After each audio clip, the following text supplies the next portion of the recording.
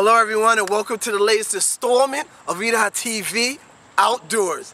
This episode is going to wrap up week 2 of the NFL preseason game which took place last night between the New York Giants and the New York Jets. Now the Giants wound up being the victor in this game 31-16, but we all know that there are certain players that make spectacular efforts that come out of nowhere and make a name for themselves. And last night, that player was on the New York Giants, and his name is Victor Cruz, wide receiver out of the University of Massachusetts. He had 6 receptions for 145 yards and 3 touchdowns. Very Madden-esque, Victor. Very Madden-esque. But there's also another subplot that always goes on with the yearly battle between the Giants and the Jets, and that's injuries. We all know it goes back to the Jason Sehorn tearing his knee up, to Osi Umenyiora tearing his knee up, to Chad Pennington spraining his wrist. And last night, it wasn't a season-ending injury, but what I would say is it was an injury.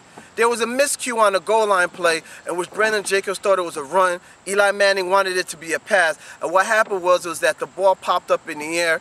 Eli Manning gets speared in the back by an outside linebacker of the New York Jets and falls into the shoulder pads of Brandon Jacobs, thus cutting open his forehead, and Eli Manning needed 12 stitches. I mean, Eli said after the game he could have came back in and played, but it just looked a lot worse than what it was because blood was dripping from his forehead and it just looked very dramatic. But hey, could he play? He could, so that's all that matters. Now, let's talk about players that made instant dividends for the Giants. One of their prized possessions that they acquired in the offseason, safety Antrel Rolle, first play of the game, he got an interception and returned it for 55 yards to the goal line, and the next play was an ensuing touchdown by Brandon Jacobs. Another player that made some instant dividends for the New York Giants was their first-round draft pick, defensive end, Jason Pierre-Paul, who picked up a sack in his first NFL preseason football game. Way to go, JPP. But on the other side of the ball, the New York Jets had a lot of players, more so veterans, that were making their first debut in the Jet Green, and Santonio Holmes was one of them, who's the MVP of the Super Bowl a couple years ago. He chipped in last night with 4 receptions for 55 yards.